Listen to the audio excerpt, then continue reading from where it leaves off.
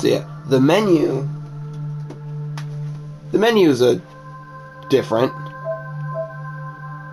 quite different. But yeah, as you can see, I have Thief. I rented the game. I don't own it, so Thief is a fun game too. I like it. Surprisingly created by Square Enix. It took surprise to me, since the games they normally create are like Final Fantasy and Kingdom Hearts, and those are the only games I'm aware of that are Square Enix are created. So this was an interesting twist on my expectations. I'll say that. I have issues like telling whether someone's online or not through my friends list, but like if I'm on the PS3, I really can't tell if someone's on the PS4 or not. So yeah, that's an issue. Of course, not that bad of an issue, so it doesn't really matter to me because I have a PS4, so I can just tell who's on the PS4 by going on the PS4. Outlast, that game. Look at that face. Okay, there's another cool feature in here, which is sort of like what the Wii U does. It's you can switch the game onto the Vita and basically play the PS4 on the Vita. It's not like that stupid PS3 remote play where it has terrible connection and it's so slow to go through the menu and stuff, and you can't even play games on it. But you can actually play the games. It's a little hard to get. It's a little hard to control the games, but you get used to it. You find out how to do it and shit. And there's also a second screen mode, which I've yet to do, so I'm not sure what it's about. I apologize. I'm not providing that much information. But anyways, I would like to show it to you, but I'm recording with the Vita, so I can't show you stuff the Vita can do with it while I'm recording with the Vita. So yeah, that sucks. Because I don't have a real video camera because I suck with money. But yeah, I'm not going to play a game.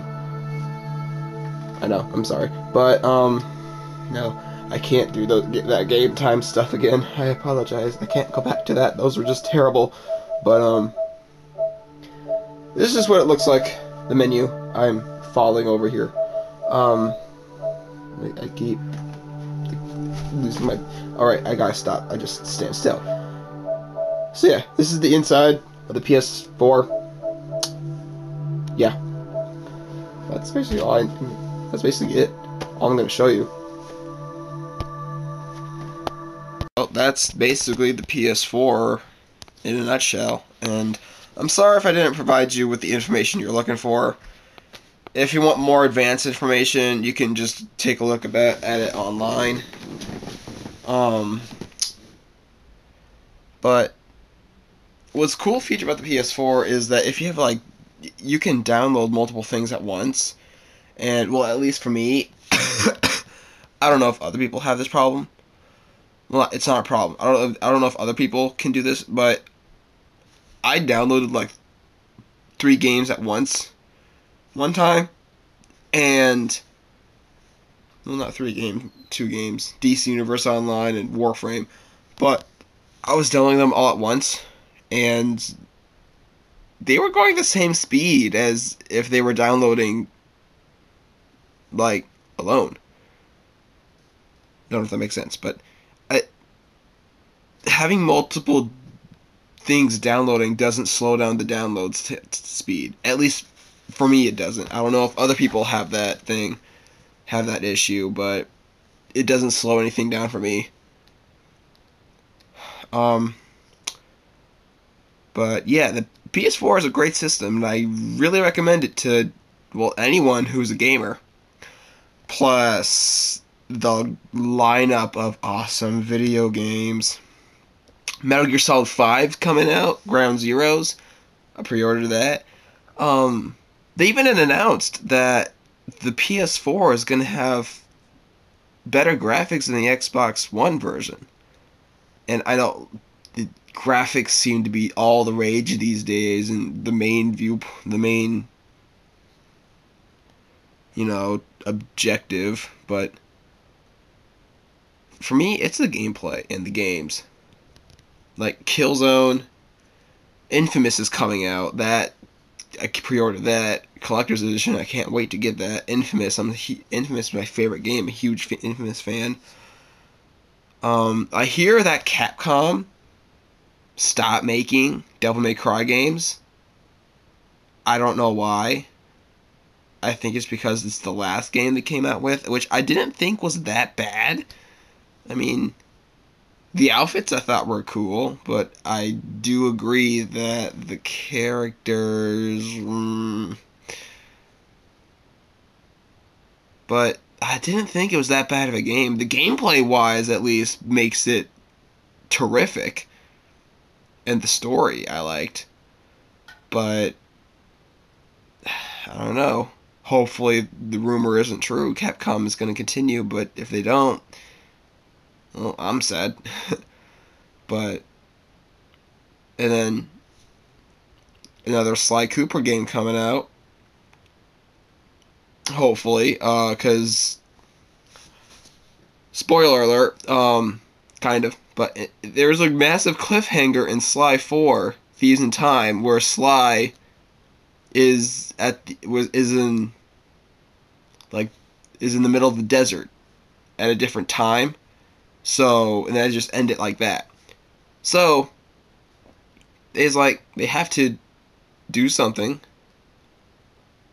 with that. They can't just leave it at that. They need to have another game to continue it. And Sanzaru Games did an amazing job with Thieves in Time. Because normally, when another company gets their hands on a video game, they kind of ruin it. Like when Insomniac Games stopped making Spyro.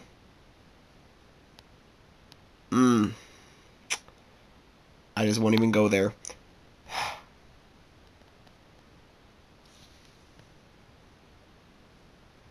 Or like when Naughty Dog stopped making Crash Bandicoot games. But Sanzaru picked up where Sucker Punch left off. And that was fantastic. So yeah, I'm really excited for Sly 5, if there is going to be one, which I really think there is. And also Sly Cooper movie coming out in 2016, along with Ratchet and Clank movie coming out in 2015. So yeah, I also heard something about a Heavenly Sword movie. I don't know this for sure. It's just a thing. But yeah, a lot of PlayStation games are coming into movies, which makes me happy. Because PlayStation is a kick-ass franchise. Also heard of a Twisted Metal movie. Hopefully. Oh god, Twisted Metal for the PS4. I can only imagine how that is. The PS3 version was amazing. But, yeah, I'm just in Ratchet and Clank for the PS4 games. Lineup of games. Amazing games. Uncharted, they've already announced that for a PS4. But yeah. PS4. I'm a PlayStation gamer. I'm a PlayStation fan. And I'm also Shupa21 signing out.